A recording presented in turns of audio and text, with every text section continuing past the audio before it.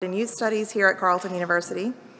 We're so pleased that you're here and you've chosen to join us for this auspicious occasion as we gather to learn from the insights of Louise Halfe, Canada's 9th Parliamentary Poet Laureate. As it so happens, we are gathered here on Louise Riel Day, which recognizes the contributions and legacy of Louise, I guess I should say, Riel, a visionary Métis leader in Canadian history who defended Métis rights and way of life. I would like to begin our event tonight by sharing the land acknowledgement that we use in IIS to open our departmental meetings and events. As we begin this meeting today, we wish to acknowledge that we live, work, and gather on the traditional unceded territories of the Algonquin Nation. The peoples of the Anishinaabe Algonquin Nation have lived on this territory for millennia, and their culture and presence have nurtured and continue to nurture this land. As a department with programs organized around confronting anti-racism and decolonization, we recognize the ways in which our presence on this land upholds colonialism and reproduces dispossession and violence for Indigenous people. For those of us who are settlers, we commit to working and learning more about how we can prioritize upholding conditions of the treaties that govern this land. In addition to the gratitude that we have for the traditional custodians of this land, I want to express thanks to the individuals who have worked to make this event possible. First and foremost, I want to thank Madeleine Dion Stout herself, who is responsible for the endowment of this lecture series and is joining us virtually tonight to share some thoughts following the lecture. Our Indigenous Studies colleagues, particularly Omiyasu, were vital in shaping the vision for this event. And our Associate Director, Patricia Gentile, I feel like we should raise hands out there. Where's Omiyasu? We're vital in shaping the vision for this event. Pat, in particular, has worked tirelessly to organize many of the details that made tonight possible. Our Institute Administrator, Femi Ajidahan, Femi, in the back, has also provided invaluable support, especially with the financial and logistical aspects. So we really appreciate all of you for your help and support in bringing this together. Now, as we look toward the much anticipated lecture this evening, we are so honored to have Elder Barry Saracen to open tonight's event. Barry is a proud member of the Algonquins of Kehewin First Nation, which is situated on the shores of Golden Lake and the Bon Cher River. Barry is part of a men's drumming group and teaches on the traditional drum called the Kitchissippi Rini. Did I say that right, Barry? As well as sharing Thunderbird songs in the community. Barry is also a traditional powwow dancer and has been on the powwow committee since 1987. He is a husband, father, brother, and devoted community man who works diligently for cultural and language vitalization. And we're so grateful that he is here to generously share his wisdom and blessings for this evening's event. Please join me in welcoming Elder Barry Saracen.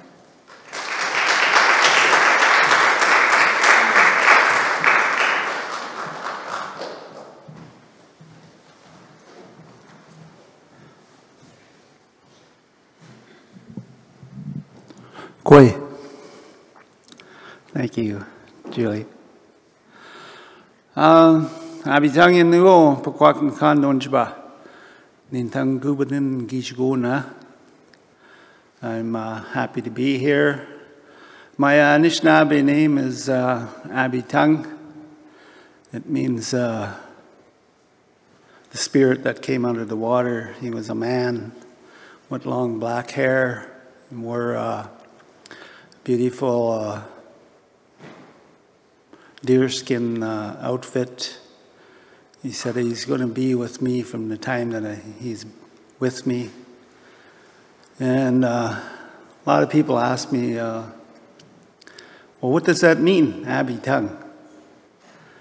And I tell them, it means somebody that can analyze things and learn things, and that's the way our people live. In terms of, knowing who we are, where we come from. My clan is called the White Wolf Clan, and It's been beautiful. I lived here in about 1982 to 87, going to school down here. I took a business course at Algonquin College, and I sang with a lot of different people from around the Great Lakes, and I know that there's an exhibit here on Norval Morso, and one of his younger brothers sang with us. His name is Wolf Morso, and he did similar work as Norval. So we're the men that traveled around the Great Lakes, and we learned traditional Thunderbird songs. And within the Thunderbird drums, there's a male and a female drum that came down a long time ago, before anybody came across this ocean here and found our land. And so that's where our language comes from the spirit of the Thunderbirds. And I'd like to sing an honor song for Louise. I met her last night, and it was a very beautiful lady. And in our area, too, we had a lot of our elders that went through residential schools. And very beautiful people to know, our elders, and to keep up the traditions and the cultures. So we shared some stories, Louise and I, and in terms of the type of foods that we ate. Our language is similar. They would say tanse, and we would say kwe. But I'm sure if she had been more communication, like if I said, "Anin this Asian Madison, how are you?" she would probably understand me. So that's how wide our language goes. And also met her daughter, beautiful woman. I translated her name in our language, which means Kehewin. So it was a very beautiful reception we had last night, and it was a good meal. So the song that I'm going to sing to welcome each and every one of you, and especially Louise. So the song translates out to Gishe Eshe Wok Nene Wok Kawana Beyang Inde Wege Nikanek Heya Heya Hey Oh Hey. It means the grandfather spirit of these traditional drums who pass on our language to us. And the elders received that language from the spirits of Animiki Ka, the thunderbirds, the ones that you hear that fly in the spring when you hear the big thunder in the sky. Those are the ones that brought down the drums from the Creator, or God. In our language we call God Manado, or Nana Boju. A lot of people think we're saying Boju, Boju when we meet each other, but we're not saying Bonjour. We're saying the short form for Nana Bojo. So we would say Boju, whether we're Cree or Ojibwe or Algonquin. So that's the song I'd like to sing, and it comes from one of the elders way up in the Kenora area, from the traditional drums. They had to put the traditional drums underground in the 1930s to about 1960s because they wanted to burn our drums, they wanted to burn our pipes, they wanted to try to bury us or to erase us from this continent here, but they wouldn't let us do that.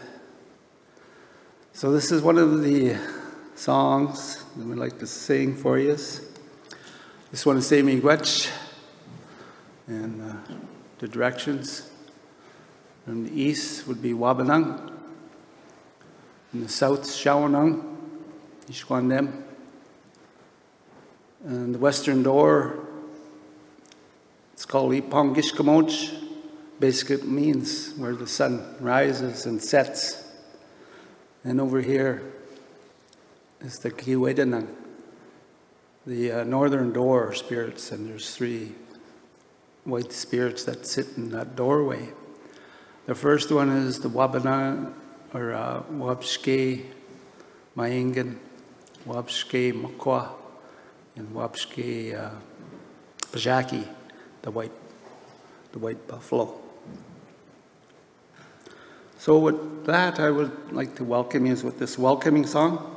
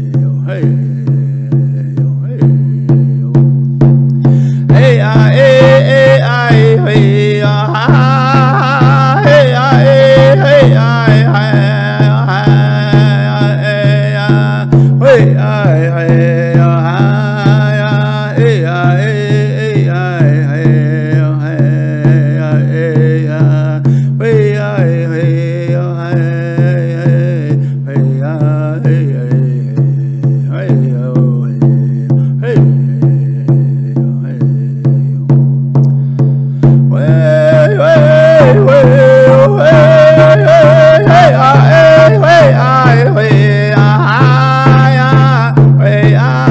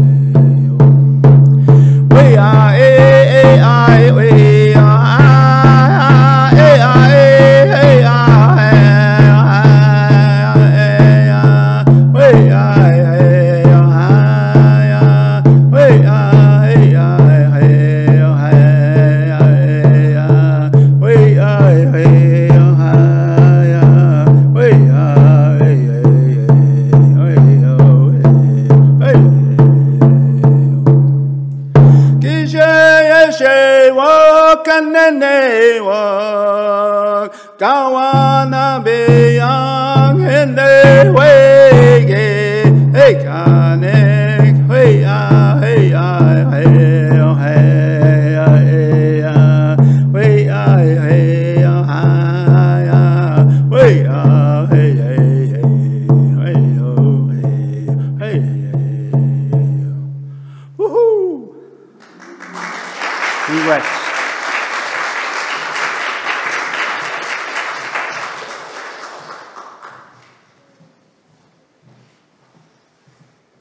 Thank you so much, Elder Berry, for that wonderful performance.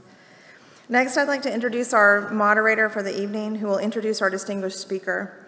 Carmen Robertson is the Canada Research Chair in North American Indigenous Visual and Material Culture in the Faculty of Arts and Social Sciences, and is jointly appointed between the School for Studies in Art and Culture, the Institute of Interdisciplinary Studies, and the Institute for Comparative Studies in Literature, Art, and Culture.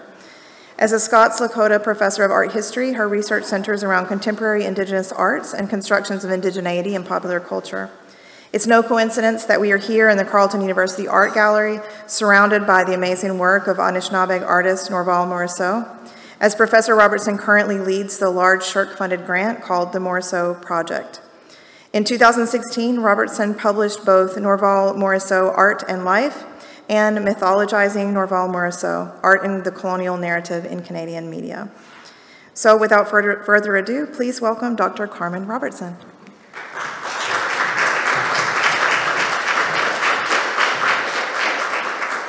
Thank you, Julie. Thank you so much, Elder Berry, for starting us off in such a good way. That amazing song, I love that.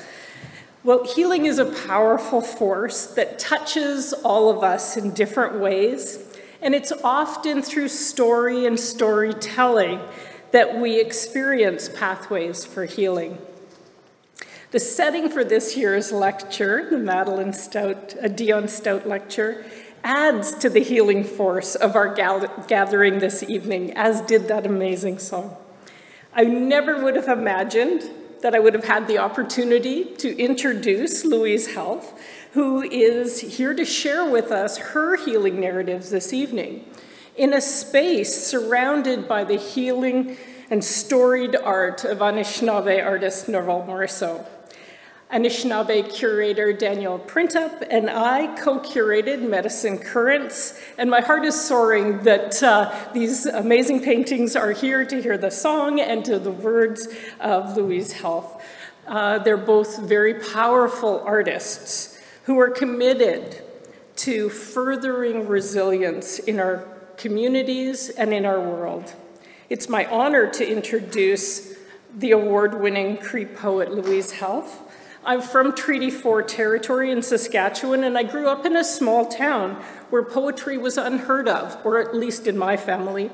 All that changed when I attended a poetry reading by Louise in Regina. An amazing storyteller, I was unprepared for the transformative power of her poetry. Her affirming words, weave together complicated narratives related to the past, the present, and the future. And her reading inspired me to buy my first book of poetry, Blue Marrow, which was a finalist for the Governor General's Award in 1998. She's written 5 award-winning books of poetry, and her most recent book is Oasis, Kinky and Disheveled, published by Brick Books, the premier publishing house for poetry in Canada. I was at the Sask Book Awards in 2017 when her book, Burning in the Midnight Dream, was the big winner as well. So I feel connected here. In addition to her award for specific books of poetry, Louise Halfe has been awarded numerous prestigious awards for literary excellence, including the Latner Writers' Trust Award in 2017 for her body of work, and the 2020 Kloppenberg Award. She served as the Poet Laureate in Saskatchewan in 2005, and in 2021, she became Parliament's 9th Poet Laureate. Louise Bernice Halfe, whose Cree name is Sky Dancer, lives with her husband, Peter, outside of Saskatoon. They have 2 grown daughters, and as Julie mentioned, her daughter, Omiyasu, is here today and is a faculty member and a colleague to us all. We're very lucky. And I am going to stop talking, and because I know that you're all much more excited to hear from our speaker, I invite Louise Halfe to the stage.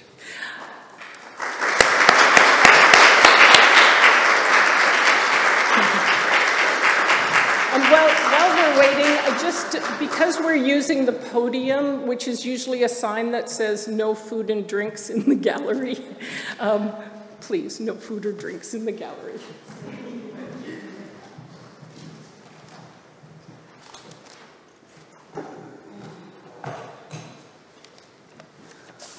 I'm just going to push this over here.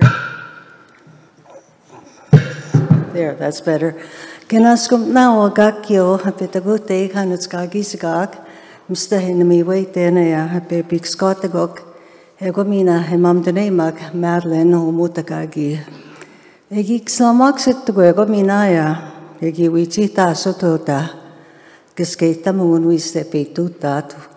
Newatski sigamogani mituksian sigasun nenaskumogakyo gega gawichita sotsegota. My Cree name is loosely translated Sky Dancer. I am from Treaty 6 territory, and my daughter is here, Omiyasu, and I do have a son. His name is Asini. I'm so delighted to be here, and I want to thank Patricia and her cohorts for bringing me here for this wonderful talk in honor of Madeleine Dion Stout, who I went to residential school with many years ago. Mind you, she's of a different vintage as I am, but we both went to Blue Quills. And so I'm really grateful to be here and the audience that is listening.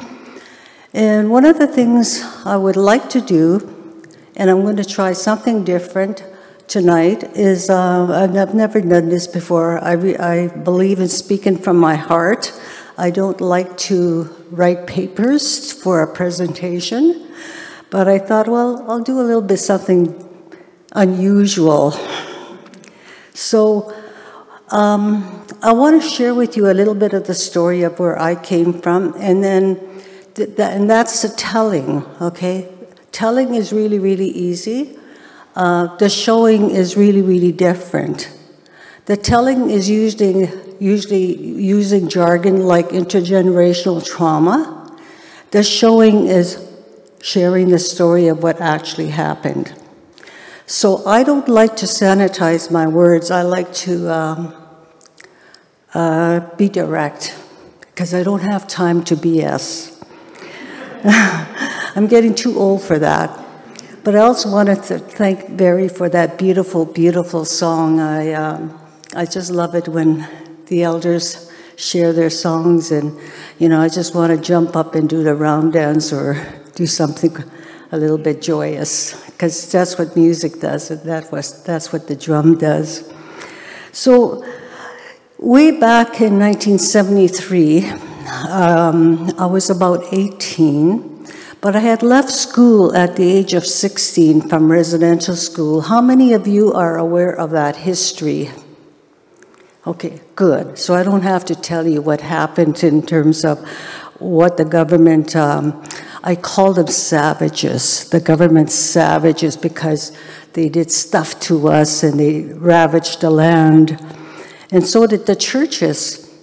So way back when I was 16, when I left that system, I didn't know who I was, where I was going, what my dreams were, what my goals were, and how I was going to do it. Residential school didn't prepare me for that. In fact, I was so lost. I have brown skin. I knew I was Cree, I was a native. But who am I? And I think a lot of adolescents always ask themselves that, who am I? Am I right? Yeah. And how am I going to get there?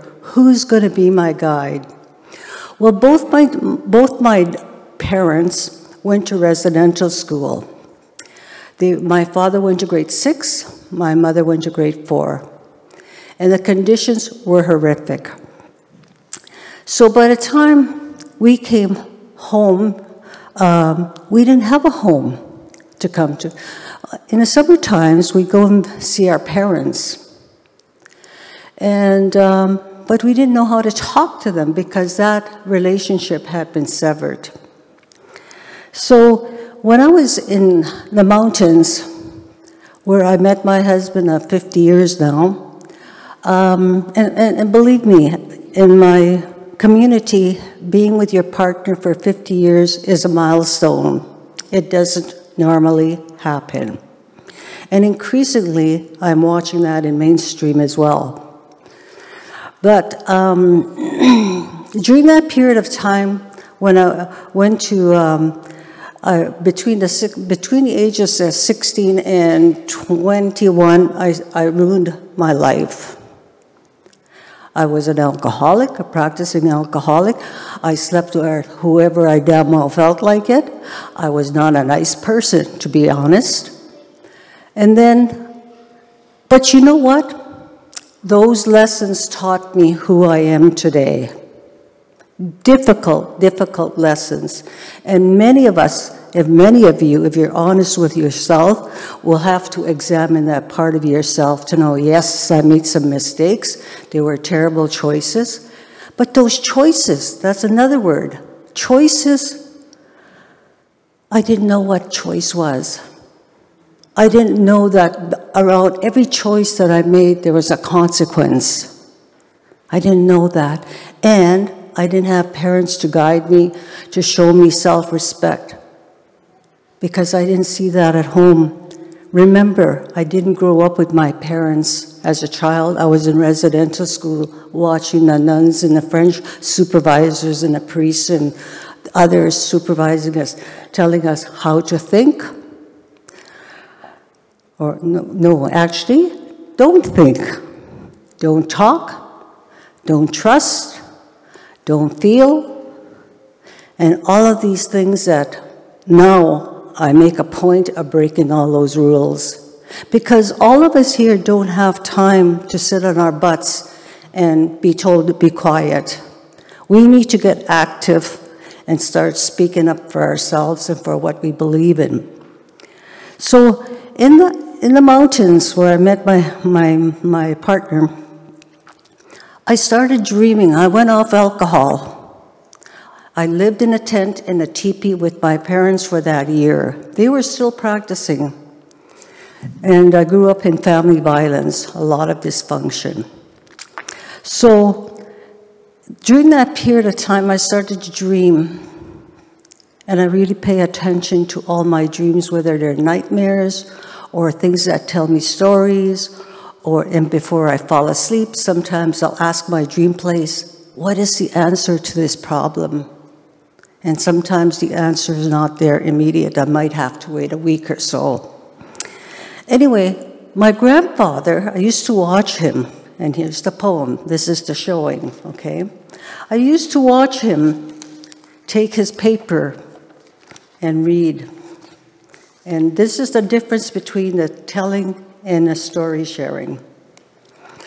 It's called Thoughts in the Midst. The dreaming began in the rock slopes where the sun dipped into the ocean's darkness, where I was invited. My grandfather appeared propped on his bed, a book or maybe a calendar in his hand. He traced the L's, the V's, the triangles, the dashes, as if he was reading Braille. And then my 4 grandmothers directed me to the altar, to the earth altar. They kept a stern eye as I greeted them. Years later, I saw my grandfather's billowed walk across the heavens.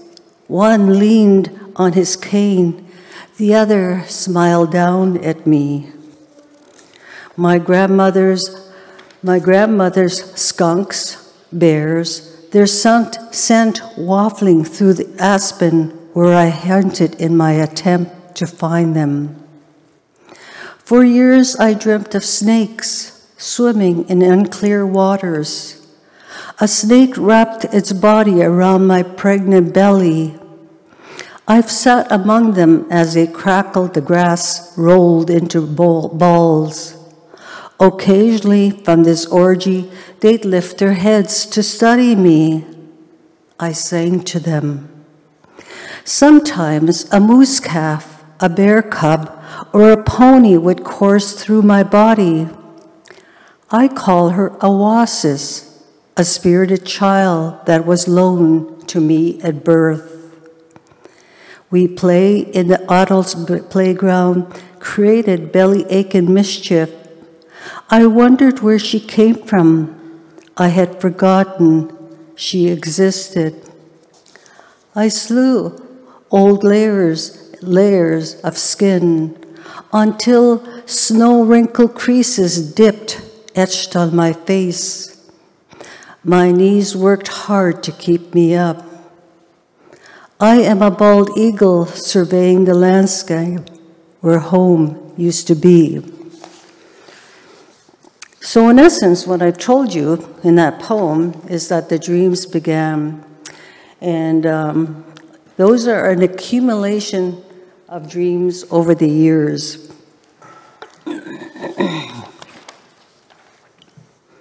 And then, after my husband finished school, we moved to northern Saskatchewan, where I kept a journal.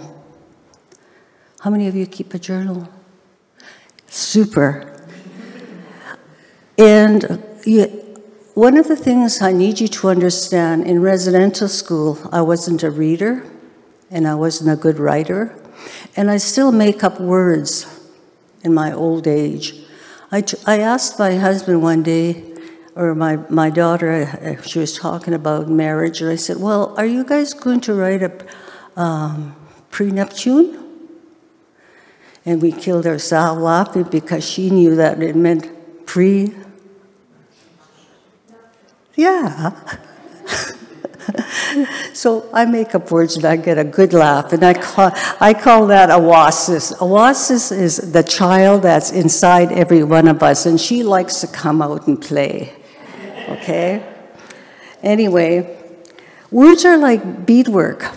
They're not perfect, because bead workers know that they need to skip a line or put the wrong bead when they're doing beadwork, because life isn't perfect. When people say to me, when I've done something right in front of them, they say, perfect. And I go, don't say that to me again, I tell them, because it ain't. So when my children would go off to school, my daughter and my son, and I would go into the woods with my journal. And you see, I used to be afraid of the woods, because when I was growing up during the summer months when we were home with our parents, there'd be so much violence, and my mother would escape us in the woods, and we would hide in the woods. So hiding in the woods didn't become my friend. Became a frightening place to be. So in keeping the journal and going into the woods by myself, I would ask the roses, how come your thorns are so prickly and you're so beautiful? I'd ask all of these plants around me, and I'd write my answers in my journal. And also the other thing that I learned how to do was to read, because my children could read, but I was a slow reader. It was something that wasn't nurtured again. I still don't know how to use a library. I ask people, go look up that book for me. Or I listen very carefully and I ask for books that are recommended to me. And then I say, oh, go buy that book. Because they're overwhelming. It's like coming to Ottawa. There's traffic everywhere. And I'm going, oh my God. I'm a prairie woman. I live in a country, it's nice and quiet, and I just say, oh, geez, it's too heavy for me. But anyway, so I would keep these journals, and I asked myself very hard and difficult questions. And you have to be when you're doing and having a discussion with a great mystery, because the great mystery is inside you. That's what the elders say. What does your heart say? What does your heart think? So that's what I would do. So that is how I started to write. And you know, people say writing is therapeutic. Believe me, it's not. Because what you're doing, how many of you have a compost pail? Okay, a slop pail, do you know what a slop pail is? Yeah. Well, it's throwing all your slop and your compost in a bucket and you're just stirring and it's not a pretty sight. Well, that's what writing does. And then as you're working it through, some lovely seed pops up and it starts to grow. But that lovely seed may have thorns like the roses, and that's okay. Because what the writing does is it exposes you the patterns of your thoughts. And what the elders say is, puneta, when it's something negative and you're obsessing about it, they say puneta. And that means put the fire of thought out. Okay? Fire is a spirit. And we are that spirit. Kētēskwew, the woman. Woman, we are fire. Women are the water carriers because we give birth. So, you know, one of the things in my discovery of writing and reading and exploring words, I explore words in my language, I explore words in English. English is a bastard language after all, right? So I go to Greek and I go to Greek and I go to Latin and I try to find out where did this word originate. Well, I found out since I'm a born-again pagan, okay, that pagan actually means at the hearth, at the fireplace. Because where we tell ghost stories and our dirty little jokes, we're sitting in front of the fire telling stories. That's where a story happens. We are all pagans, but most people don't want to believe that. So the old man used to say, as we did our ceremonies, the Sundance, the walking out ceremony for the babies, the goose dance, the sweat lodge, the fasting, our feasts, he would say, this is our psychology. This is our psychiatry. Well, in my recovery, I had to see a Western psychiatrist. I had a wonderful psychiatrist. I had a wonderful psychologist. And then I went to ceremony psychiatry at home. And what I discovered, if you take those words apart, is psyche actually means wind, soul, and spirit. So when you're looking after yourself and you're going for counseling, don't be ashamed to say, I just saw the greatest psychiatrist, you know, because I'm learning how to breathe properly, you know, so that's what helped me along in my journey. So I want to read you what I call the poem, Traveling On. 4 children, my brothers, my 2 brothers, my sister and myself, we stood helplessly as our father kicked and punched our mother against the fridge. Her arms slashed and bloody hung by her side.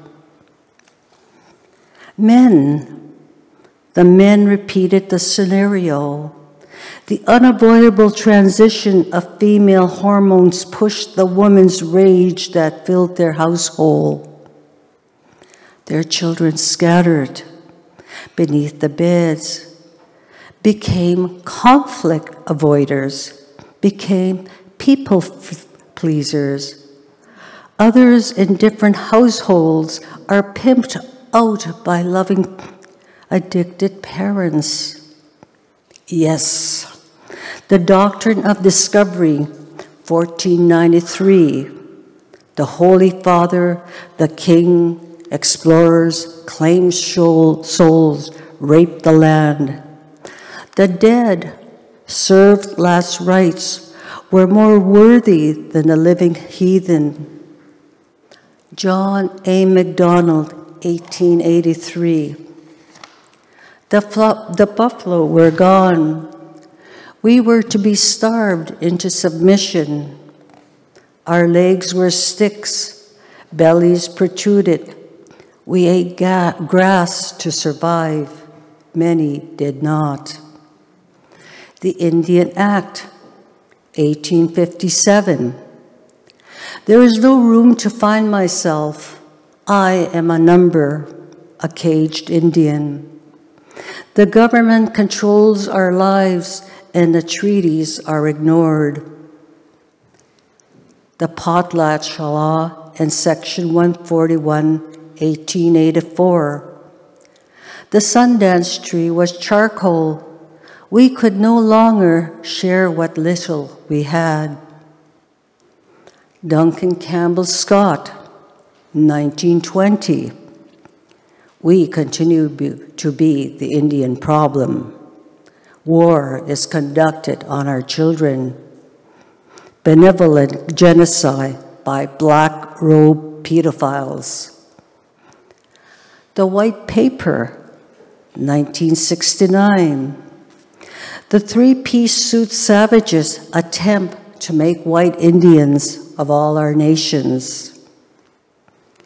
Bill C-31, 1985. Women become foreigners amongst their own. White brides become Indians. Feminist savages in three-piece suits reside in comfortable institutes that feed off us. In plain sight now, homeless in our bodies, wandering spirit haunting the concrete streets and alleys. How many of us are still seeking our spirits?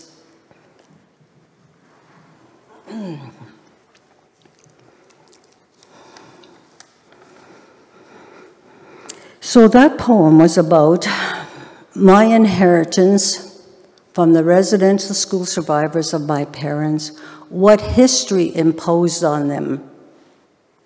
Because my father couldn't get off the reserve without a permit. A lot of white people don't know that. We couldn't go into town because the signs would say no Indians allowed. So my father and my mother inherited that. Can you imagine the rage, the disempowerment of a free people? Of course, it's internalized. It's internalized, and it becomes internal in terms of they not only direct to their self, there's suicide and there's family violence, and then my mother becomes a victim, and she has PMS, which I never was aware of. It was not diagnosed.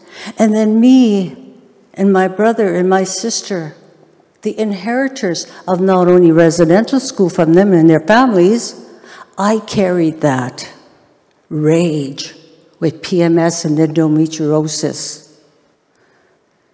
I never hit my children, but I had rage, violent rage that I would just, have you ever seen a person really angry?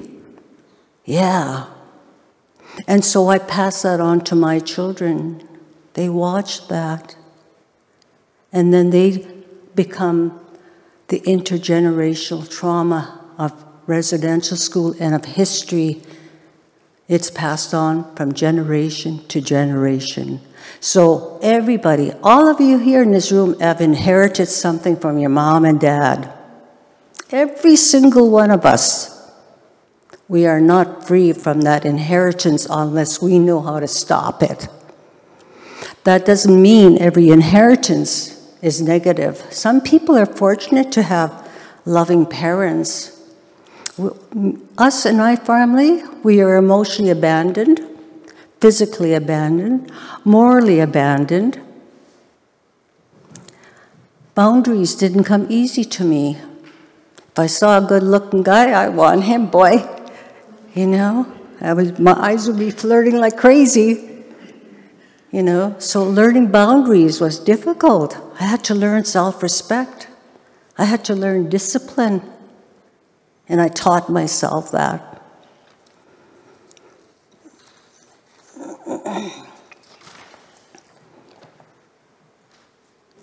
This one was called the umbilical sinew.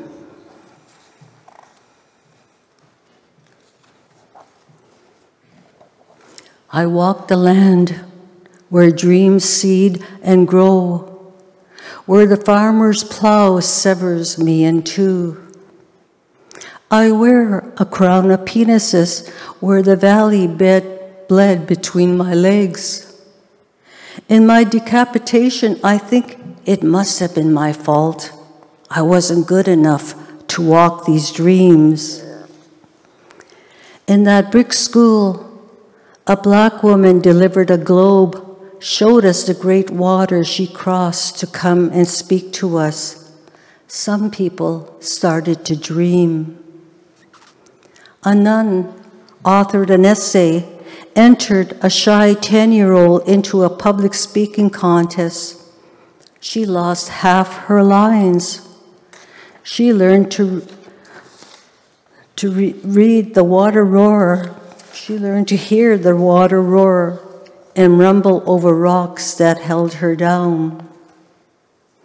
Crickets and cicadas fiddled, crows, magpies, Baltimore orioles sang, monarchs flew from her mouth, the eagle flew. In the night sky, the ribbon dancers swirled her success. A kitchen cook whose crippled hands served porridge, pulled pork, roast sausage, dried meatloaf that clogged the throats. She sang Aries and printed the song on an illiterate teen. In her adult years, she flew to Paris to listen to the opera. The boys, grown men with fists and boots, took their skates and bats, became champions, wounded warriors in the streets, teachers and lawyers. And now, I fill this shallow grave where I'm licking my wounds, hoping I've left some good behind. You see, that poem tells you that some of us who have survived worked really, really hard to get where we're at. Look at Madeleine and what she's done for this university. This young woman who left, one of my peers, left illiterate from residential school. She took herself to Paris to go and listen to the opera. Illiterate. And I asked her, how did you get there? She said, I just asked. We learned how to ask. And that little girl who the nun nurtured for a public speaking contest became a public speaker. Some of the boys who became wonderful sports people with their skates in residential school, even though sometimes they skated on their ankles, became great hockey players, baseball players. I can name you dozens and dozens of Native people who are doctors and lawyers and nurses and everything. My son's a physician, as my grandsons are. My daughter's a professor, and she's an artist. You know, so I'm really proud that some of us have made it out there. So, it's really important as women that we examine, and this is a great book, write it down, Menopausal Manifesto. written by a gynecologist. For those of you who are entering menopause, be prepared. Because,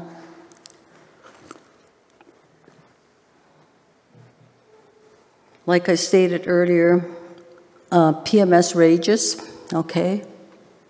Endometriosis are not working too well for us women. And believe me, I did everything under my power to try to get that under control. I had vitamin B shot on my bum. I took evening primrose oil, like they said.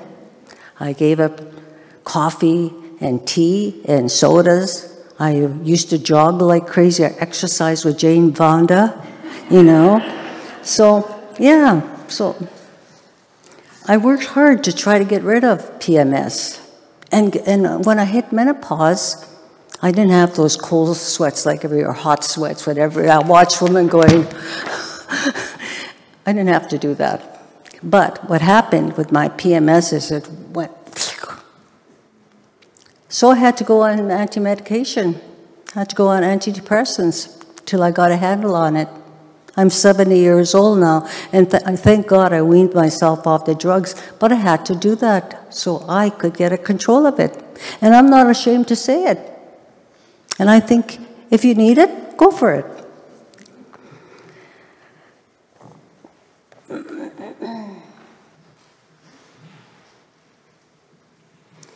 One of the things that we teach in our lodges and in our ceremonies, and I'm going to put this on my mouth so my lips don't stick together.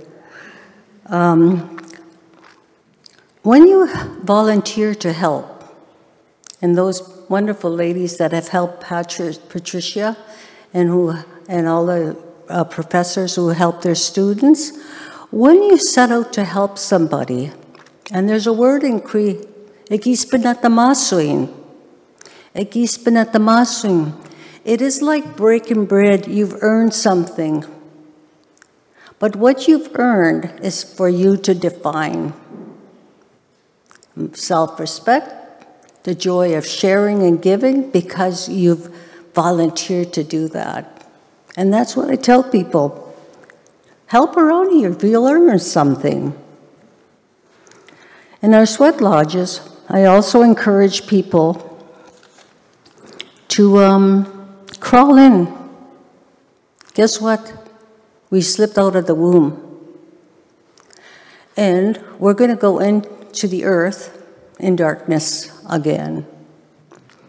Because when we crawl in, the word is bimtatsamo, which means life crawling in with your story.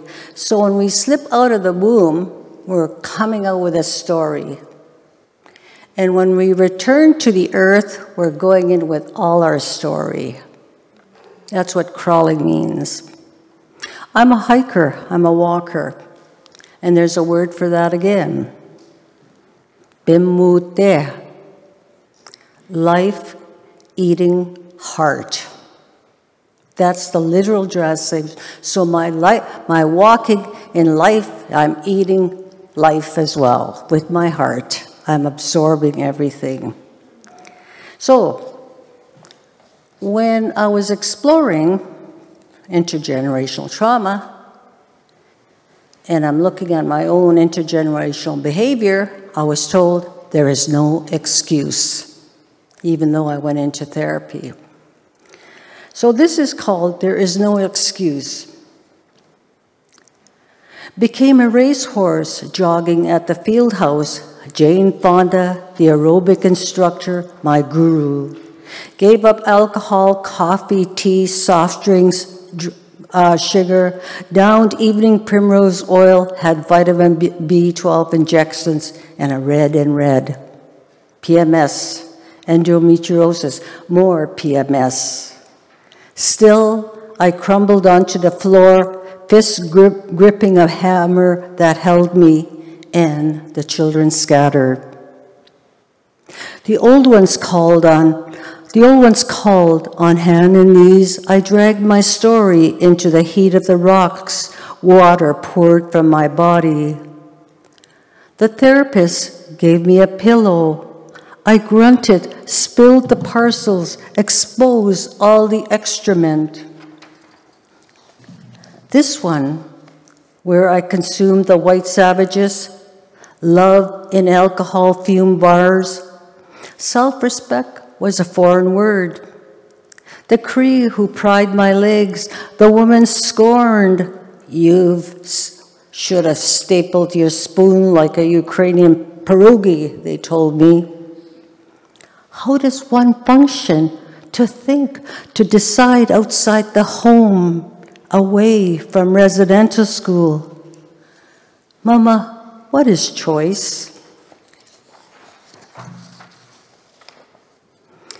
So I mentioned going back to ceremony, which formed my identity. It's a reclamation of my whole self. So this is the story of that. Legacy. I used a rusty axe to chop branches, create a frame for the buffalo hide to cocoon my spirit. I tied her with sinew, picked the embedded pebbles, scraped the layer of fat, and smeared brain to soften the texture. I am looking through the crisscross and cracked window that distorts my vision. Sitting across the therapist, my heart is pierced with the burning lance of my truth, guided by her hand. Alone in deep forest, hunched inside willow and tarp, I sit with the beast inside me. Outside, leaves rustle, a skunk sprays. Face buried in my hands, I face the 200-year journey I've been on. I need to rest this weariness. For years, these cuts scarred my heart, have not allowed me to forget the plow winds and tornadoes, the raging rivers, seething fire that tore from my body. I spewed on those that followed, their soft armor, yet not yet boulders to shield and protect their budding spirits. I learned the lessons well. At home, at residential school, throughout my adolescence and married life, and then on to my children. I carried Christopher Columbus across after he crossed a big pond carrying a cross. The weight splintered my arms, my legs. My boy emaciated amongst my Métis relations, his followers who killed the buffalo for the hide and pemmican trade. MacDonald thought he could he could tame the savages, built us a residential school in 1883. From that day forward, the spines of my ancestors bent. Once strong and fierce laid down their weapons. We stopped breathing, our spirits numbered on a treaty card. In the monstrous red brick buildings, I listened. The little children, tongue-twisting arithmetic. They asked us how to spell arithmetic. A red Indian thought he might eat tobacco in church. Goosebumps, sweat on their brows, they lowered their eyes. To date, they ask, what is that number with a dozen zeros? Do I have any money left? Tongues stumbled with foreign words, fingers fumble with their pencils, so they stay mute. Listen, continue to avert their eyes. For years, we carried all our sins. Our closets lined with iron clothes, bedspreads smooth with triangle corners, our inherited rosaries whipped children during blackouts. Jesus is love, we were told. Love-starved daughters are dragged by the hair by husbands, mothers. Yes, we've survived, though we've eaten the savages' foreign tongue, consumed their books, wore their black hats, gowns, and accepted the scroll. We, the sunrisers, the dancers, will soar with the eagles.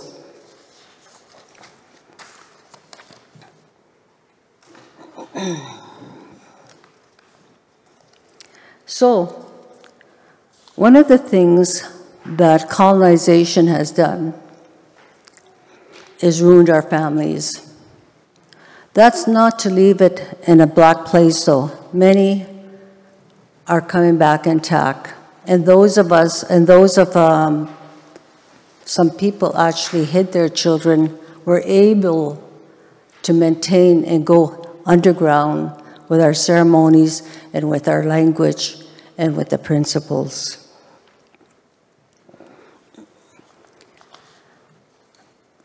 This is for the next generation that my prayer for the next generation, okay?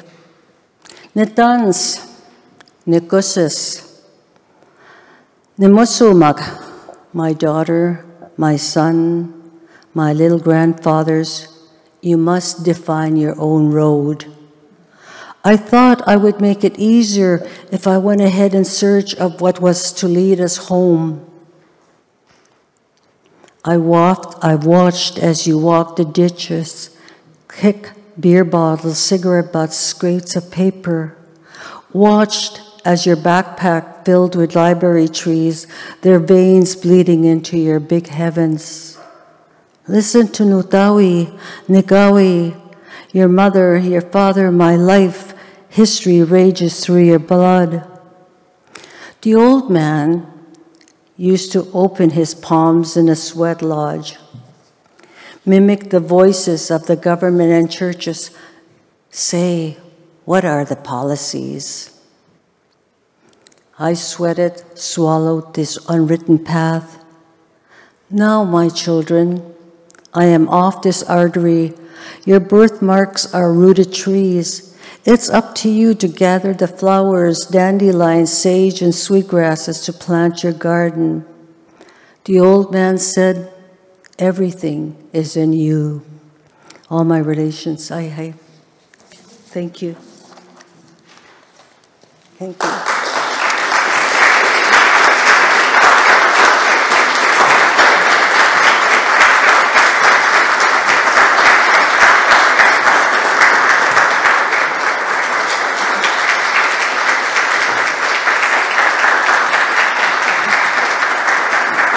That was amazing, Louise. I'm not going to say that that was perfect, but it was powerful, so thank you.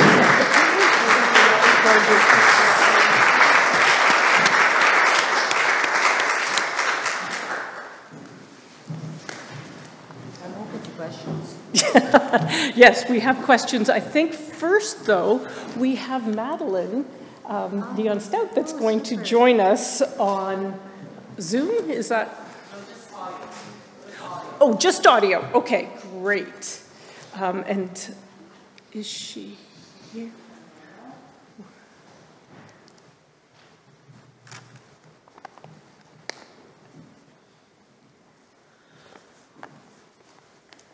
I was able to be at the first inaugural lecture where Madeleine Dion Stout spoke and then endowed this lecture for going forward. And I know that her heart must be so excited that you're here this evening as well.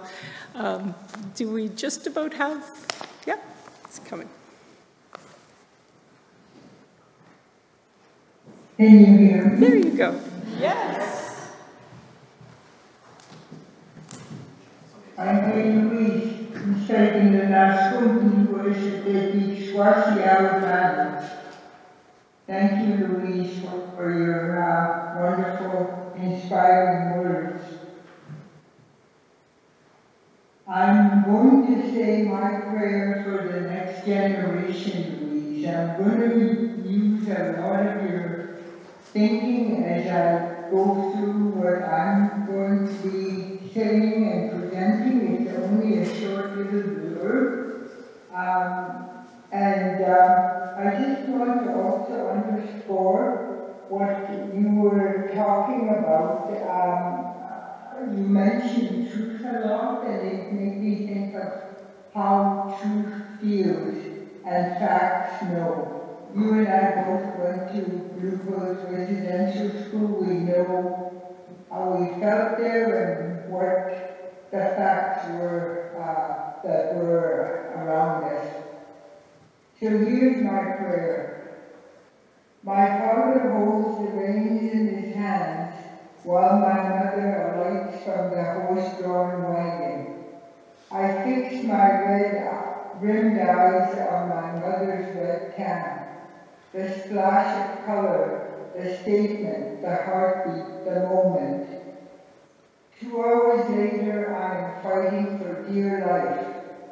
The parlor is stone cold, the benches not wood, the windows large and paned. I beg my mother and father not to leave me. I cry until my nose bleeds. Then and there colors fade, there is nothing left to say, hearts break and moments die. I surrender the loose change I'm left with to my superiors. I buy jawbreakers and black licorice pipes for a few weeks running. Strange is how they taste, on and off. Colonization, healing, and resilience reveal themselves to me. As survivors, we ride waves of vulnerability for a lifetime and for generations.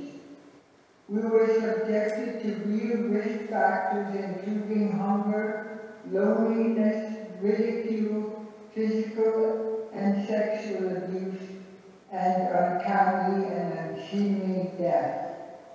As we struggle to throw off the shackles of colonization, we lean heavily toward healing, and resilience becomes our best friend.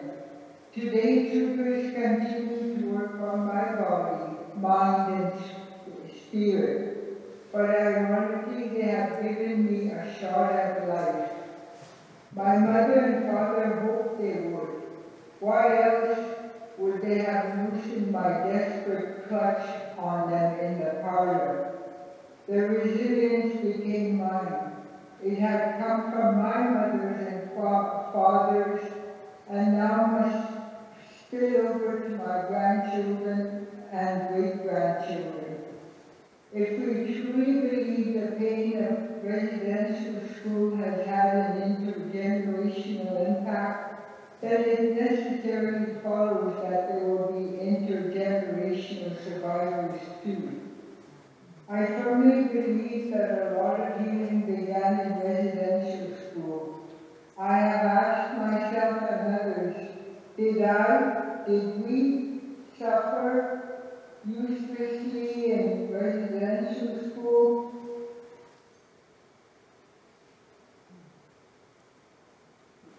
Like any other question I have ever posed to my mother, her answer might have been "Tiene ganas," which roughly translates to "reflect on it, my daughter." The words spoken at this lecture by Louise have driven me closer to home and have me reflecting on my good fortune. I have been wearing your messages, Louise, like the blankets we're gifted with. I say that our healing began in residential school, and I think of the times I lived second-hand love there. My grade 4 teacher, Miss Walker, spent as much time watching out the window for her RCMP boyfriend as she did watching over us students. I recall vividly her sparkling, flashing blue eyes and her pretty blue nylon blouse, the splash of color, the statement, the heartbeat, the moment. Much like what you were saying, Louise. I also remember looking looking up to a window and catching an unmistakable aura of affection between a Cree woman who worked at the school and her Dene suitor.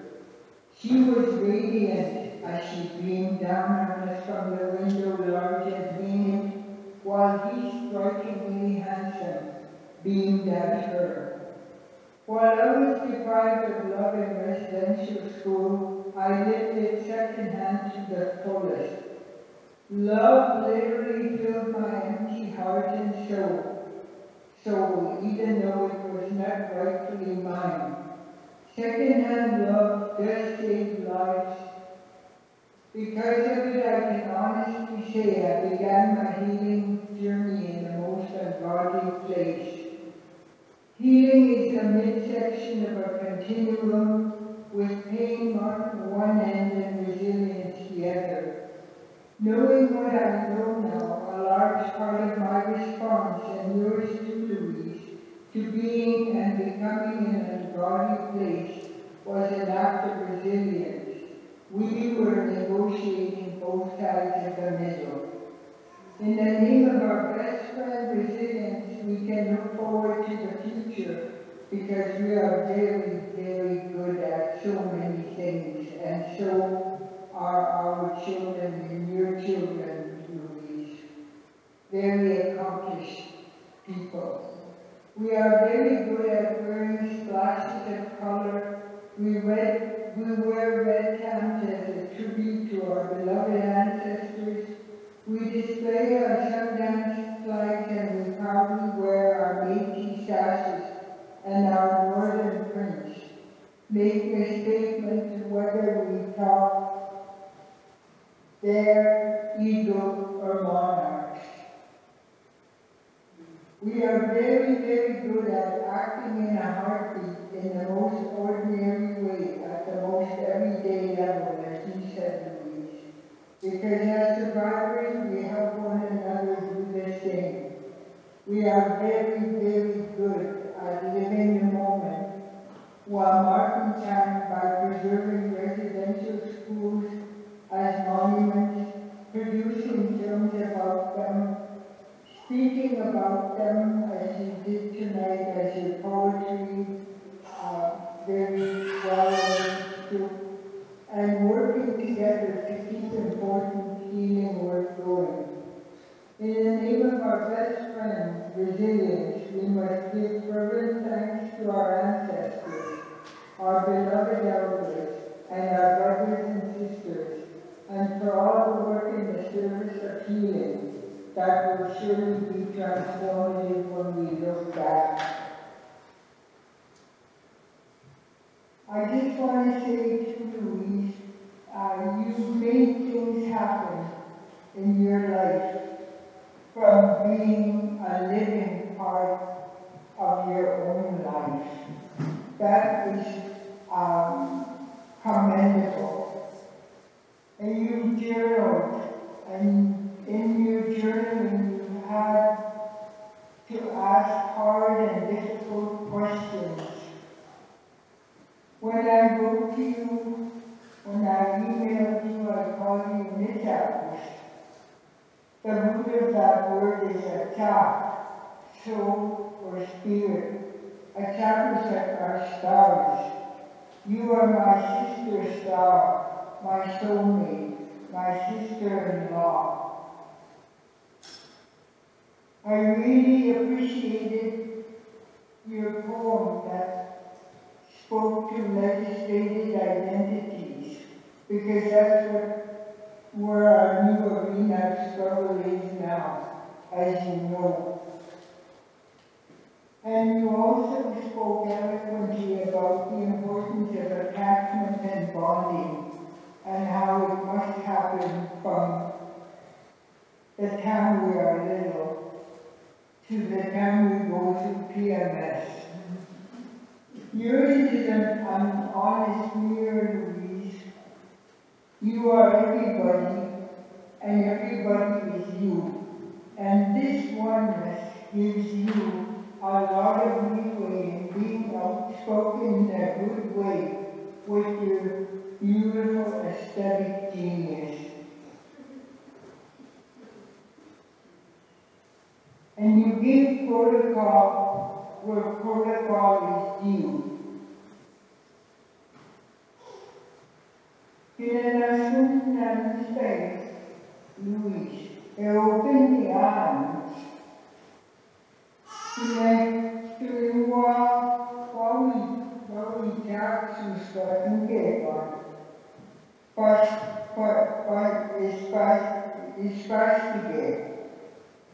Thank you, Louise. We really appreciate how you lifted us today. Your lecture has lifted us to rarefied heights, and we really appreciate that. And I know you said this too in your own words.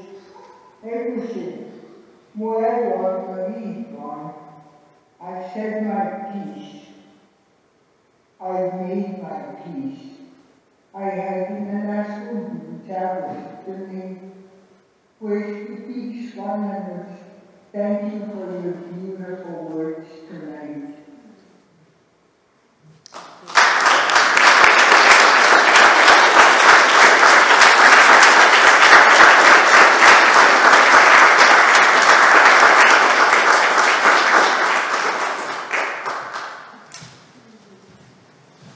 Thank you so much, Madeleine. And now we have time for questions and discussion. If somebody would like to ask a question of Louise, we'll give you a sec. Do you want some more water? You're good? Okay. Any questions?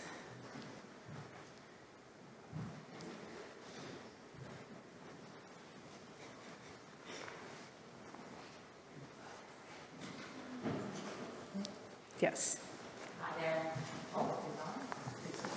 It's working? Oh, sorry.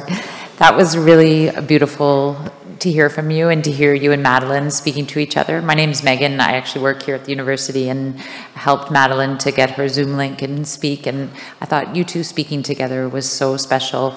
Can you respond to what Madeleine said in terms of the memories and what she talked about? I thought really resonated with me was when she spoke about that blue from, you know, the eyes of the woman, and hearing that. And I just love to hear what you would respond to her and say back and give you a chance. I have hearing aids, so I can only make sense of some of it, but I really appreciate what she had to say. She said in Cree, Nitsakos, and she's absolutely right. It means my star relative, which means spirit and soul from the heavens. So I'm really honored to be called Nitsakos, because that's what we call my sister-in-law. You know, it's a real close relation, and I'm very grateful for her compliments. And we need people like Madeleine we are the followers of, we're following their footsteps and are working at carrying on what needs to be done. So I'm deeply honored to be part of that. Hi. Yeah.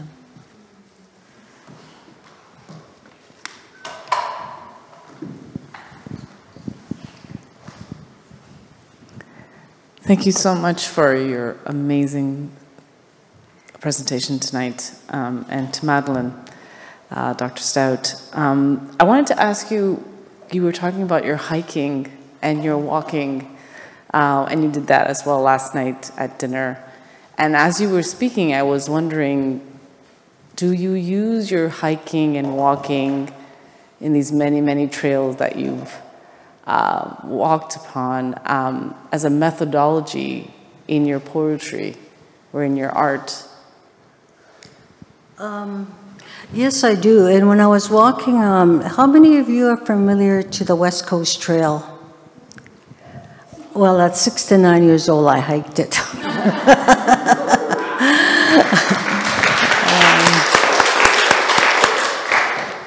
You clapped too soon. I actually hiked it for 2 days and 2 full nights, and I had to get out on a third day because I sprained my ankle. I was bruised all the way down to from my waist down because I was on anticoagulants. I had heart surgery, so they had put a stent and I was on medication. But one of the things I did there was remembered my grandparents, okay? I would chant what my elders taught me. And the chant would be, "You can do this, Louise." The other chant was, "One step at a time." And I would sing. I sang. And I was really proud of myself because I didn't swear, I didn't complain, and I didn't cry. And it's a really grueling hike because we're climbing 50-foot ladders with 30 pounds on our back. We are walking and climbing over BC logs. They're big, right? The trunks are really big. And slipping and sliding and falling on our faces, and the boardwalks were broken. So yeah, I do a lot of walking. I walk every summer over 100 miles a week, like we'll do that in Saskatchewan. But I don't think about the process of writing. I'll do that first thing in the morning. That's my process, okay? And then I'll reflect on what I learned the day before, because the sensor's sleeping first thing in the morning. It's not your guardian telling me, I can't say that, I can't do that, because you're free from that sensor when you're wide awake and you're having your coffee. Because throughout the day, you always have sensors. It says XX rated, I can't say that, can't do that, can't that, can't. Well, you want to tell the sensor to go to hell. But sometimes I don't write it until way after the fact when I've had time for reflection, and I need quiet time to do that. I'm very contemplative, and it's important for me just to take time out from people and to spend time alone so I could listen to the muse, to the spirit. Yeah. Thank you. Yeah. Thank you very much.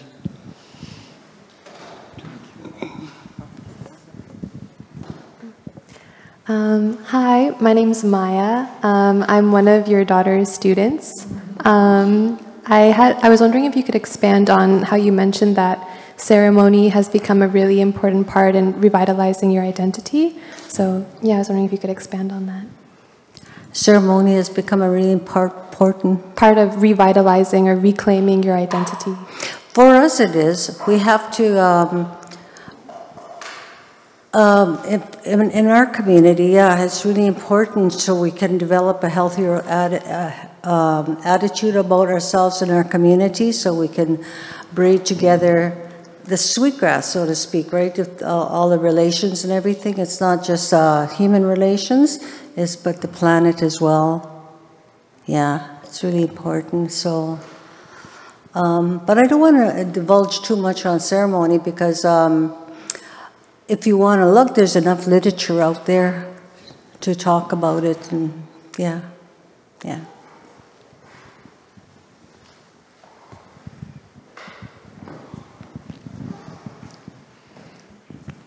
Hello, Louise. I've had the privilege to know this wonderful woman 50 years, and I have to freely admit that some of your poetry I simply do not understand. Some of the more recent stuff is easier for me, I think probably because I've come to know you a little bit and I understand a bit more.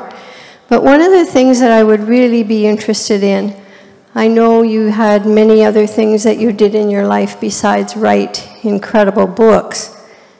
How did you come to the decision to actually sit down and start writing a book and have the courage to present it, to be published so the rest of us could read it? I didn't set out to be a writer. I think, just because when I was escaping into the woods with my journal, it was a natural evolution. And then when I was in university, I was taking satellite classes because we were living in northern Saskatchewan, and I didn't have access to university in face, so it was through like Zoom satellite classes. And I was the only student in there. And I had a terrible time with English, and my English professor said to me, just pretending you're talking to me. That's how I began, is pretending I was talking to him on paper. And as you know, Peter has an English degree. My husband has an English degree, and he would help me along. And then I went to Patrick Lane. Patrick Lane is long gone now, but he was one of my favorite. If you want to know poetry, Patrick is really raw and truthful and honest as a man who's had to deal with all his demons. And he shares his story through poetry. It's just an incredible poetry, and I like that honesty. And so I took his class, a creative writing class, but I don't like to follow somebody else's poetry. I work hard at having my own voice. And he encouraged me to go to a writing retreat. And so I went in Saskatchewan for a writing retreat for about 7 days with all these famous people that I was just learning about. And that's how Bare Bones and Feathers evolved. And they hadn't heard the story of residential school. That was back in 1994. And, you know, Bare Bones and Feathers was an eye-opener to the general public, but poetry is not well respected in this country, and so it got put aside, even though it's become a classic now. So when I look at people writing novels and writing about residential school, it kind of pisses me off because Bare Bones and Feathers was born before them. Maybe I'm jealous, you know. But I'm delighted that people are writing that story because we cannot put it underneath the rug. We've all been affected by it, every one of us, even though we're not directly involved in it. We are. History, Canadian history, is our inheritor, you know. So I don't know if that answers your questions, Jane. Jane's my husband's cousin. Yeah.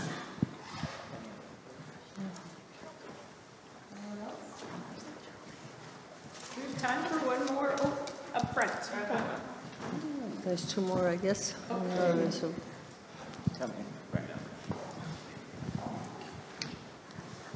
You touched a lot on how through your lifetime with all the hardship that you faced, that relationships were something that you had lost touch with, especially through the residential schools, and how through your finding your identity again was a long journey. I wanted to know what helped you get to a point, reconnecting with your spirituality and everything like that, to get to a point that you got closer and you found your husband and now made that last 50 years. What was the key that you kept with you? Did the spirituality help, or how did you go about that, your process? Both psychotherapy, okay, with my psychiatrist and with my psychologist, and with the ceremony with my elders is what integrated me. And it also helped me with my relationship with my partner. And he's not Native, and so we've had to cross all kinds of borders. Sexism, racism, you know, all of the isms. And so, but both of us are committed to learning and maturing together, and sometimes they're really hard discussions, but necessary discussions. And the other thing that I do is I research everything. I research marriage, I research love, I research truth, and philosophy has all kinds of information, and I talk to people. I talk to people like my old hair, how did you do that? How did you get there? Like, what made you successful, you know? I want to know their stories. I'm curious, like my daughter's curious, I'm curious. I want to know everything. When I go to somebody's house, I want to look at how they're decorated. Because in residential school, the other thing we didn't know how to dress, because we had regimented clothing. And so when I left that system, I didn't know how to match this and that. You know, it's about the willingness to risk, the willingness to be courageous regardless if you fall on your face. I don't believe in failure. It's just another way of giving you an opportunity to learn from that mistake, whatever it's called, you know? So it's perseverance, eh? And the other word that the elders used to say is Mamtaneta, think for yourself, think with your heart. Very, very important. I could give you a whole bunch of examples that helped me with what my elders have taught us in Zerma. It's discipline. When I learned how to jog, 5 minutes at a time, 10 minutes at a time, one telephone pole after another. 10 minutes to that telephone pole, walk 5 minutes to that telephone pole. And I became a long distance runner, you know, but discipline doesn't come easy. It's earned. Yeah, yeah. I don't know if that answers your questions. It did, thank you. Thank you. So, you've been a great audience. Thank you so much.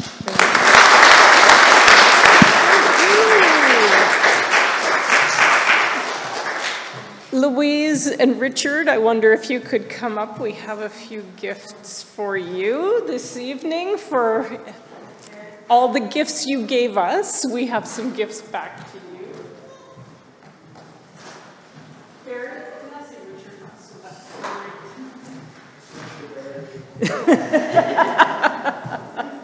First of all, I don't know, I'm taught you usually give Siva first, but here it is for you. Thank you very much.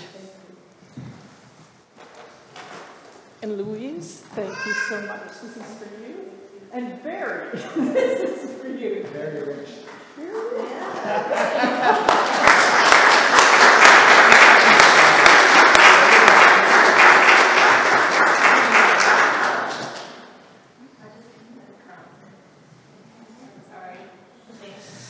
We have food and some refreshments and time to visit. So enjoy.